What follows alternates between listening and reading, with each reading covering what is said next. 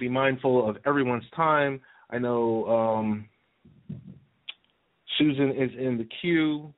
Ms. Collins is in the queue, so I'm going to bring her on right now. But I want to start off by saying Susan Ford Collins is a sought-after speaker, trainer, and the founder of Technology of Success.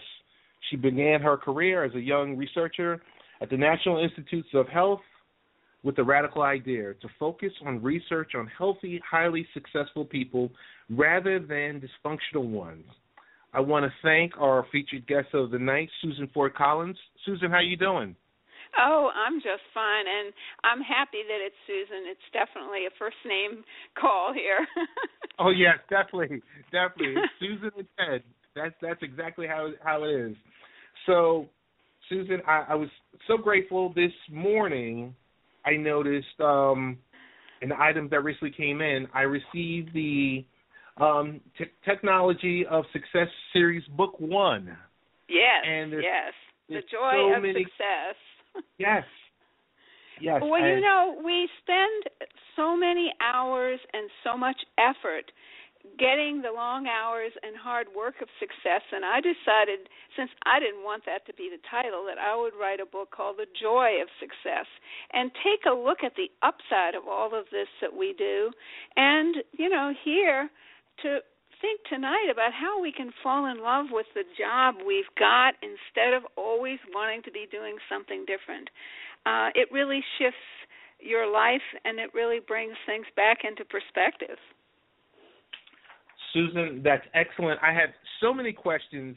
I'm not sure where to start, but it's really helpful knowing that you focus on highly successful people and highly successful skills rather than looking at the negative, dysfunctional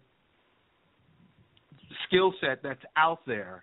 So, at NIH, I was laughed at. It's one of those moments that changes your life. I stood up and I suggested, let's study highly successful people, and the whole room of 250 people laughed at me. And, of course, I was the most junior member there at NIH. So I had to have a head of steam going inside of me that was pretty strong to be able to come back from that one. So, that was many, many years ago. And the last laugh was that I gave a talk in Washington, D.C. at the National Grant Management Association, and a whole group of people came afterwards. I had told the story about NIH being laughed at, and they said they were the people who decided on grants at NIH, and they only wished they had been there because they would have shouted, "Yes, Susan, it's a great idea." So, if you work long and hard, it all comes around to you. But what I find is that most people spend their time thinking about what they didn't do when they fall asleep at night. I didn't do that. Oh, I didn't do the meeting. Yes. I forgot to make this call. And so they create a mindset of, I'm failing. And one of the things that I noticed with highly successful people as I shadowed them for literally 20 years. I went in the car with them. I sat in meetings with them. I got to ask them questions. And I saw that they would take 10 or 15 minutes every day to just sit quietly in their office. And I'm sitting on the other side, and I'm going, what are they doing? So one day I said, what are you thinking? What's going on in your head? And he told me, I'm thinking about my day, and I'm looking at all the successes I had today. And I said, well, what is success? And he says, it's the little things. He said, most people are looking for the gigantic things, kind of the program we're taught when we go to school and you graduate every 4 years. But he says it's the little things that make the difference. And he gave me an example of the guy who was on the way to make a huge presentation, but he had forgotten to stop and get gas, and so he missed the whole deal, and somebody else got the contract. So, it's the little things, the eating your breakfast, it's having good relationships at home, it's exercising, it's all the little phone calls and the emails, and it's all the tiny things we do each day that accumulate into the big ones. And that was a really different perspective. Susan, can you? I want to ask you this question: how do we create followers and successors? And tell us about learning how to effectively share success skills. Well, one way is get the book and turn people onto it.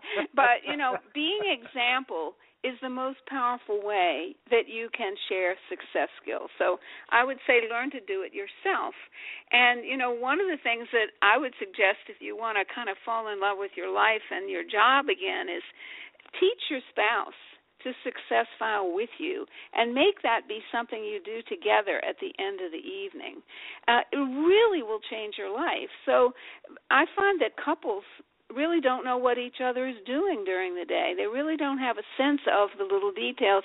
And very often when they ask each other, they go, I don't want to talk about that. But we do need to talk about it. We need to acknowledge it. We need to celebrate it.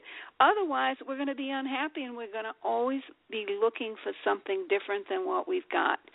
And not only is that bad for us, but it's terrible for our kids. Because I studied, this was funny too, 1,250 middle school students and their teachers and parents.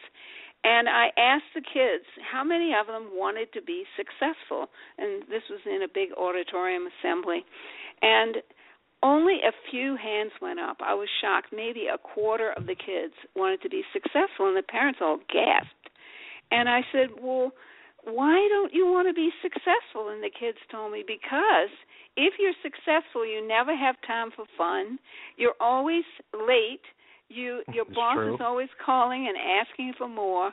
So they had concluded, they had concluded that they did not want to be successful. How's that? Wow. I know, wow. That's an eye-opener right there. Yeah. I'm going to tell myself a little bit. So I've been in information technology. It's nearing 20 years I've been in this field. And I can tell you where I've been on vacation and the phone is ringing and it's the office. And I can tell you when I'm eating at night with the family, when I get home, on the night that I do get home, that where I'm able to partake in that, my wife always asks me, so tell me, Ted, what happened today? And I'm like, I don't want to talk about it. Exactly. I don't want you to did it. But you got it, Ted. Next time she asks you, talk about it. And don't bitch about it. This is what most people do. Actually celebrate it. Tell her what you're learning. Tell her what you were accomplishing. Tell her something nice that somebody said or an email you got that acknowledged you. Tell her the good stuff so that she'll feel good about you. And then when you're not there, or you're late, or you're, involved in something, she'll feel like she's supporting somebody who's making a difference.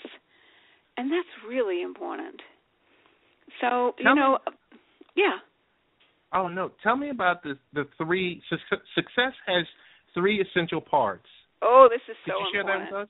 I certainly will. If you look up success in the dictionary, in Webster's Merriam Dictionary, it talks about success as accomplishments, achieving things, reaching goals, making money, earning prizes, and all of that. But even you know who Julianne Hough is, right? The dancer, the fantastic dancer. Well, she's won all kinds of awards. Emmy's been a judge on Dancing with the Stars, and she's done all these things. And she said, "But I don't feel good about my life. I don't feel successful." And so she and Strayer University are actually petitioning Webster's Dictionary to change the definition, but they don't have a new one. And this is what I've been studying my whole life. So here's the answer. Success has three essential parts. Yes, success is completion. It's being able to accomplish the things you write down on your lists and you tell people you'll do. But, this is important, success is also deletion. It's knowing when enough is enough, when you've tried a method and it just isn't working, when you're in a relationship and it's time to let go of it, when you're pushing yourself too hard and too long, and the wise thing to do is to delete it. Does that make sense? Totally. Yes, totally. To a driven man, that may sound like quite a prescription. But there's a third part. Okay. There's a third part, too, and then we'll go back to deletion because I can see you connected with that one. Yes. Success is also creation. It's discovering, it's breaking through. It's that moment when you go, aha, ooh, I just realized, or especially, my husband's in the tech world too. The moments where you go, oh, I realize, new program, new piece of information. There's a breakthrough moment. And really, all the completions we have and all the deletions we make are to add up to that moment of discovery, of creation. And you know who's really good at this is your kids.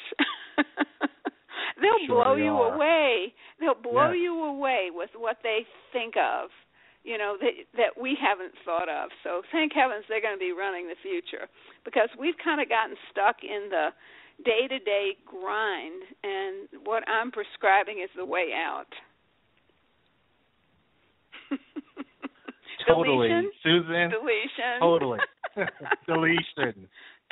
Totally. Remember that. and hey, your kids, explain that to your kids so they can go, oh, Dad, so good. Are you really going to come to my game today? You're going to delete something else? Because I had a CEO actually on the phone in the office where I was sitting, and I heard his son screaming at him. And afterwards he said, I apologize, but you need to know why. He said, because it's his championship ball game today, and I promised I'd be there, but we've got a product launch that I had forgotten about. And so my son was saying, I hate you, Dad. You never keep your word with me, and you always make everything else more important. So, delete some stuff so your kid starts to believe in you again and wants to be successful. Totally. I like I said, the best thing about this podcast is it's therapeutic for me, because I get to speak to smart people like yourself, and I kind of get to change things on the fly a little bit, because from time to time, I think it was Monday. No, it wasn't. Yeah, I think it was either Monday or Tuesday. And my wife said, you sit on your podcast and you talk with all these great people. When do you start to take some of that stuff in? And I said, wow. Mm-hmm. Okay. Deletion. Okay, wife, listen up. Deletion. Okay, I want to give a bottom line here. Okay. Here's the truth of it all. When your success file, and that's your list of all the successes you've had in your life, and I suggest everybody start doing that regularly. But when your success file is low, you feel disappointed and discouraged with your life and with yourself, and you lose faith in yourself. But when your success file is full, you feel successful. Notice that? Somebody was so smart, I don't know when, but hundreds of years ago, that they created this word called successful. And so when your success file is full, you feel successful and enthusiastic about where you are and what you're doing now, and your kids will love you for it. Oh, my goodness. Hey, I just want to let our listeners know that we're speaking with Susan Ford Collins, the founder of Technology of Success. Susan, I know our time is running tight with you, and we're so appreciative of you spending the time with us. Tell us about the Technology of Success series. Give us some of the titles that are currently available for people to purchase. Okay. And the number one is The Joy of Success, 10 Essential Skills for Getting the Success You Want. We're good at getting what everybody else wants, but this is about getting what you want in your life. The second one is Success Has Gears, and that is really important because CEOs said to me, you talked about gears and the joy of success, but give us some case studies. So this is 20 case studies of when the various gears of success and leadership are needed. And anybody who's driven any kind of an interesting car with a manual shift knows if you're in the wrong gear at the wrong time, your life jerks and stalls.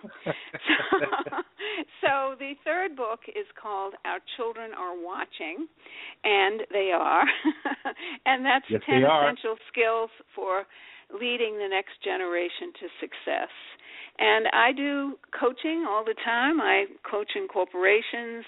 Yes, CNN called me America's premier success and leadership coach, and I coached the team at CNN. And I constantly all day I'm on the phone with people all over the world doing appointments for one-on-one coaching and speaking engagements in corporations. So that's what the technology of success is. It's telling you what highly successful people do that makes them have lives that work better than other people's. Susan, I'm going to ask for a freebie for our listeners. The freebie is, how do we avoid the crisis of our time? Take time to celebrate yourself. How's that? Susan, that is great.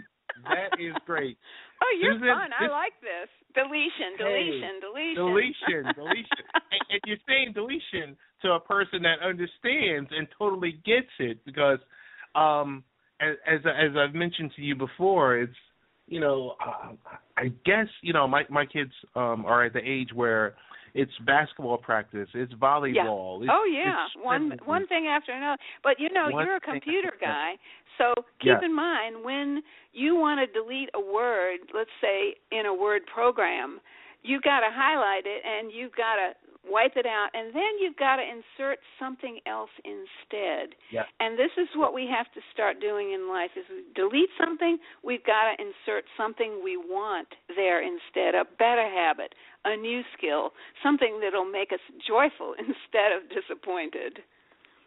Oh, my goodness. I tell you, I am going to call our good friend Smith Publicity tomorrow, our good friend Christy, because she really delivered. Delivered. Good. So, just come up with some other questions and we'll do it again another time. Oh, definitely. This is the first time you're coming on, but this definitely won't be the last time. Want to give you a round of applause, Susan? Thank you.